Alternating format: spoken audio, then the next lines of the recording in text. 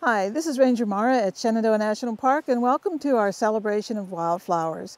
We have a variety of things that we're doing this year, mostly virtual, so we're glad that you're able to join us, even if you're not right here in the park. We have some hikes that you can go on that we're going to show you some wildflowers on, wildflowers as they bloom, and talk about our spring wildflowers.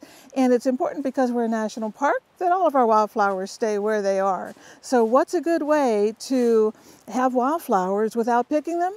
And one of those ways is to observe them and either take photos or to make artwork out of them.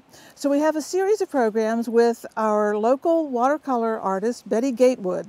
And her first program is going to be about just what parts of a flower there are, so you can understand what makes up a flower before you try to draw it or paint it or use some other kind of artwork to show it.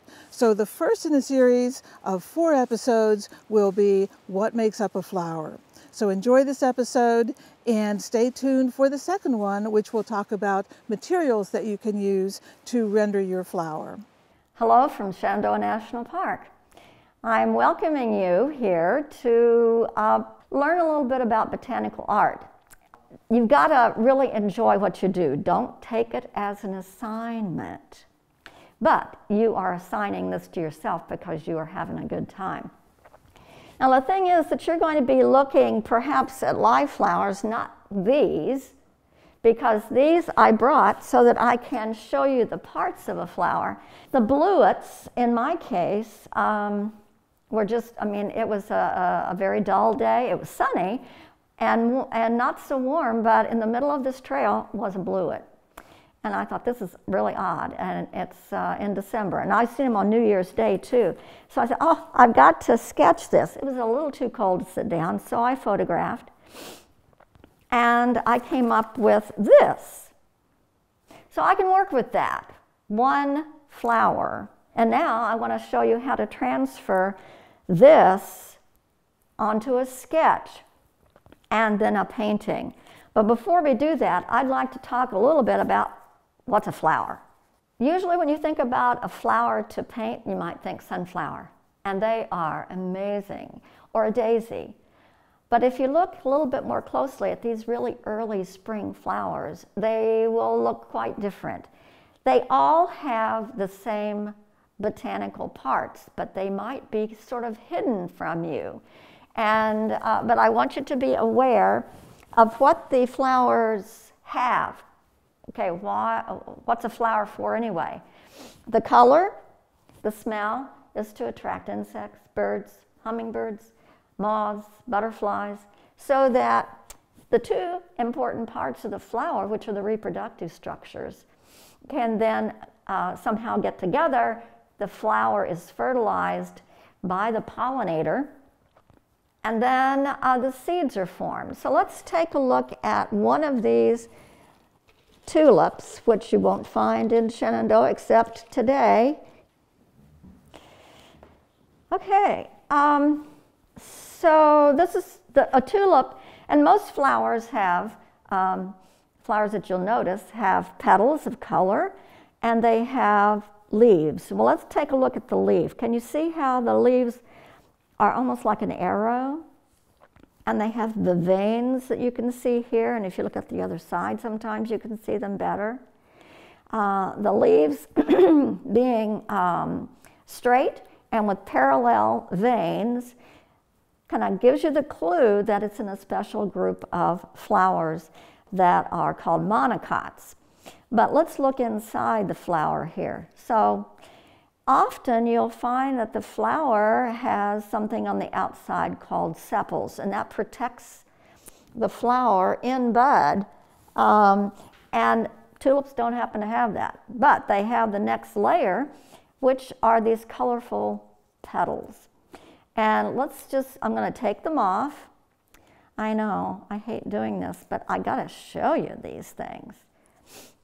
Now, as I take them off, I want you to acknowledge how many petals there are.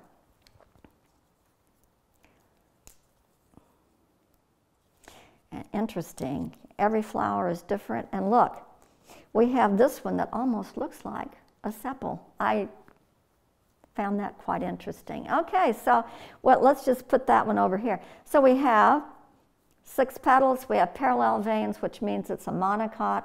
So all the characteristics of the plant will be in multiples of 3s or 6s. So even these little jobbies right here.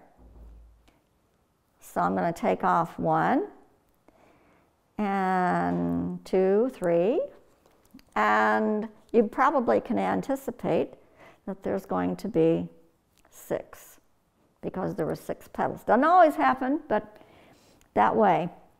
Okay, so what we have left, these are the stamens that in a mature plant would produce this dust-like pollen. And that is what is the male part of the reproductive story. And then what I have right here is the other part, the business part, which is called the pistil. On the top is where the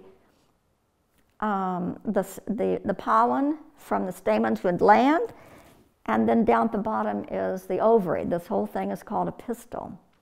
So if we later in the growing season were able to look inside here, you'd see 3 or 6 chambers. You see at the top has 3 parts to it.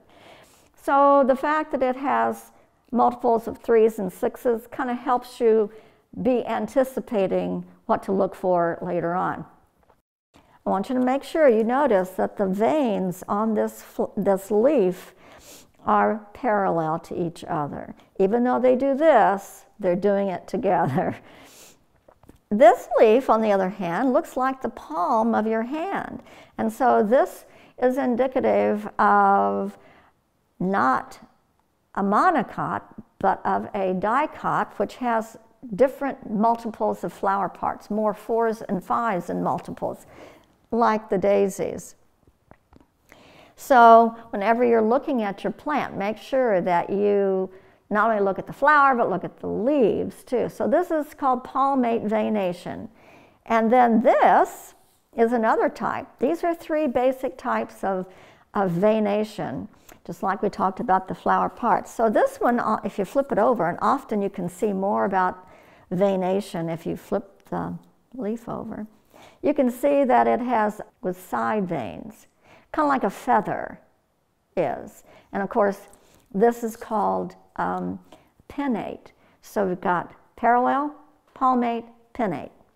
So just look for those details whenever you're looking, and make sure that you don't put, say, 5 petals on something that only should have 4. I want you to look a little bit at some pictures. These are some spring wildflowers too.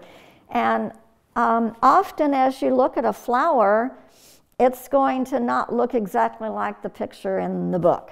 And if you look at it face down, you can see all the stamens on this, and right in the middle is the pistil. But what if the wind moves a little bit and it goes like that? Then you've got to figure out, what do I want to illustrate? And then you notice too that the distance, if you do this, or if the plant is tilted, that the distance from the center out here is quite different than it is from here to here. And that's because of all the proportions, but also the perspective, which can really mess with your mind a little bit. But it's fun because you're learning. And of course, right now, at least in this area, we have the crocus in bloom. Mine are blue. And my goodness, the honeybees were busy yesterday. But you know that the crocus has 6 petals. It's therefore a monocot like the tulip. And the leaves are straight, veined, and so on. And it has 3 stamens and a pistil that is divided. But we know, too, that every petal is about the same size. But if you would look, if you're looking at this particular petal, that's 5 centimeters across, and it's 4.5 this way. But if you look at this one, it's down to 8.5. So the angle at which you're doing the plant really makes a difference to your final story. It will say more to the observer if you are more accurate with its grace, its position. So once again, you should be doing something that you like to do and that it happens to be of a pleasure to you to go ahead and render that. I hope you enjoyed that. Stay tuned for future episodes of our watercolor workshop. If you subscribe to our YouTube channel, you will get notifications when there will be more episodes in the series on our Shenandoah National Park Spring Wildflower Celebration.